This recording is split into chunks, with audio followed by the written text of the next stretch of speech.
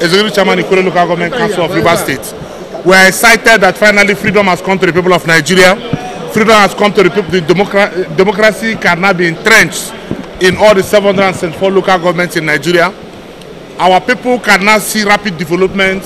So we just want to thank God Almighty for giving us a president like Bola Ahmed Tinubu, who has had the courage to take this step by coming to the proper place to say, let the proper interpretation be made to give life to the third tier. Enough of the intimidation by forces who do not want democracy to exist in Nigeria.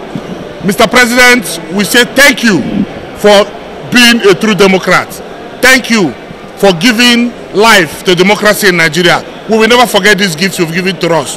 We want to say that democracy can now work at the third tier, and Nigeria is on the movement of rising again.